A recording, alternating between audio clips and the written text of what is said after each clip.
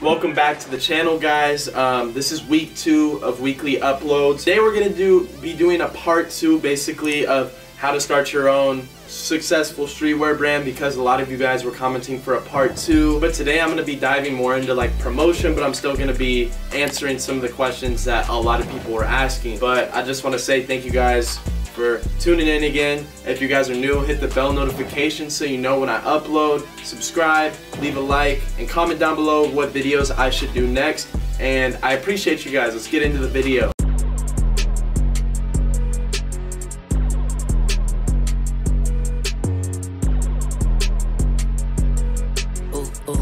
Okay, so basically, I know you guys aren't used to this background. I'm actually at me and Ransom's warehouse right now filming this because I don't even know, I just left my camera here and I really wanted to get this video out. But today we're going to be talking about how to promote your brand to make it successful, because I saw comments of people saying, well, this is easy, but what's not easy is selling 100 t-shirts. But today I'm going to talk about it. So the first step, if you really want to get coverage for your brand, is just be different. Make different types of items. I dropped these opal chains and those went crazy because it's different. Nobody in the streetwear community was really making opal jewelry, but I made it. And if you make cool and different stuff, it'll gravitate people towards your brand. I mean, that's just a given. Instead of doing like a regular screen printed tee, try to do something that's different and cool. And if you do that, you can upload that on TikTok, and I promise you will get a lot of people to love your stuff on TikTok, because as you guys know, TikTok is a tool that could really help your business or just help you grow as a person if you're doing something personal. But if you do something different and post it on TikTok, I promise you 9 times out of 10 it'll do good numbers and it'll do good for your business, because people love seeing stuff on there that's out of the box and people haven't done. Because TikTok people are so used to seeing people doing the anime girl on a t-shirt, screen printed, and it's just like basic shit. But once you bring some new stuff to the table on TikTok, I promise people will love it and you will get a good following. That's the #1 way to promote right now for anything. I know a whole lot of brands that are really big that have hit me up. They're like, hey, we're trying to transfer to TikTok. We need your help. What do we do? Because Instagram is just really not cutting it anymore. They're cutting their engagement in halves for like a lot of big companies, and TikTok is just the way, I promise. But if you don't want to use TikTok, or you just want to pay for promotion through something else, I suggest paying for promotion on TikTok. That's right, you could pay for your video to get views and numbers on TikTok and reach a certain target audience. I recommend that if you really just don't want to put effort into TikTok but you want to see your video grow. You can always pay for promotion on there. The other option that I know that works really well is Snapchat ads. Snapchat ads work really well. There's a lot of people that still use Snapchat, especially a lot of a younger audience. So if you want a younger audience to gravitate towards your clothes, you can do Snapchat ads, and they're always running promotions on Snapchat ads where you'll spend $100 and get $100 free in ads. But honestly, I don't even pay for ads on my clothing brand, and my clothing brand just hit 73,000 followers.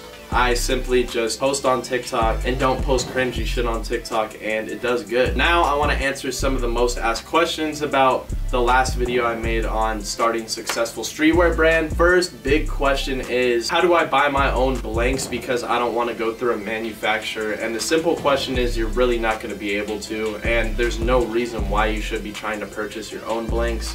You should always find a manufacturer that has a wholesale license that can purchase those blanks for you, because trust me, you're gonna have to buy a screen printing machine, all this stuff, and it's not gonna be worth it. And I just suggest finding a manu that can print your clothes, and they might be expensive, but at least you're getting the job done and getting quality stuff out to your customers. So I suggest always finding a manufacturer, and don't do it on your own, because we have a whole warehouse and we still don't do it on our own. It's not worth it. Second most asked question is, how do I make a cut and sewn piece, such as like a fleece or a knitted sweater or jewelry? It could be, I just had questions for jewelry and cut and sewn pieces, so we'll talk about cut and sewn pieces first, and then we'll get into jewelry. So cut and sewn pieces, you're gonna want to download the app. You're gonna want to download WhatsApp or Alibaba.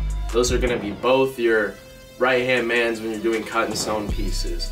you're going to want to make a tech pack. And if you guys don't know what a tech pack is, I'll have Rob put one up on the screen right now. And this really isn't like a crazy ass tech pack. If anything, it's very, very simplified, because usually in tech packs you're supposed to have all the materials laid down on the tech pack, your measurements for your sizing. You get all into little details on tech packs, and that is because samples are really expensive, and if you send a detailed enough tech pack, they most likely won't screw up your sample. But tech packs are important because there's a language barrier, as you guys know, if you're speaking to somebody in Pakistan or China or anywhere overseas. So you want to just simplify the item you're trying to make as much as you can to make it easier on your manufacturer and to make it easier on yourself. So you can make tech packs in Illustrator. I think Illustrator is way easier to make tech packs in than Photoshop. That's what I've heard. I just use Photoshop since I've been using it for so long.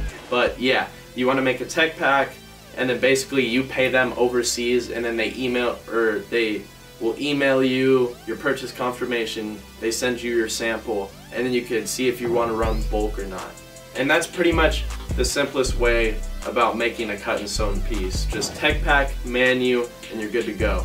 And you can find manus on Alibaba, or if you know somebody that has a big clothing brand, they might be nice enough to give you their manu. A lot of people don't give out menus because it's just, you don't wanna hand out the sauce, you know.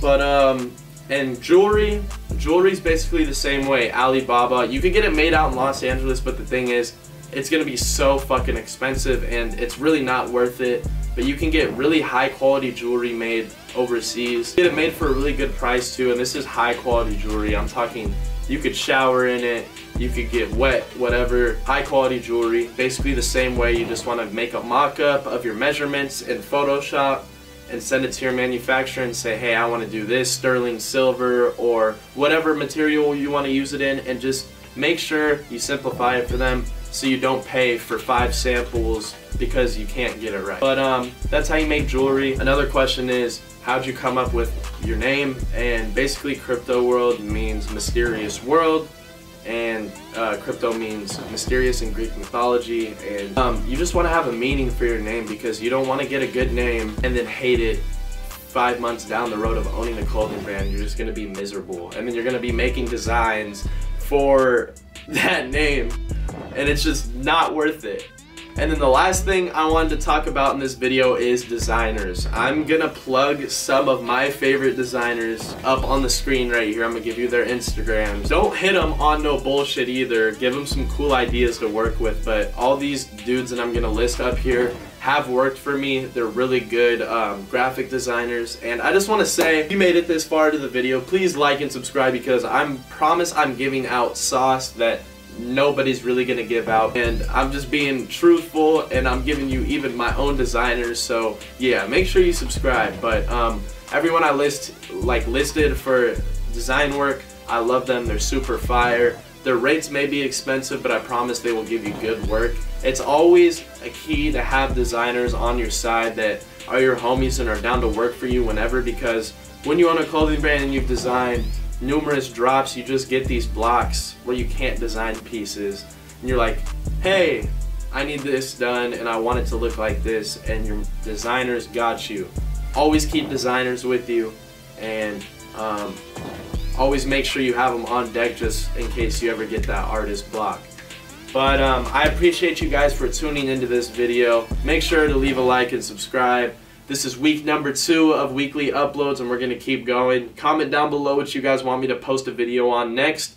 I'm thinking a day in the life of owning a warehouse and what we do around the warehouse, but you guys let me know in the comments. Love you guys. Thank you for watching, and later.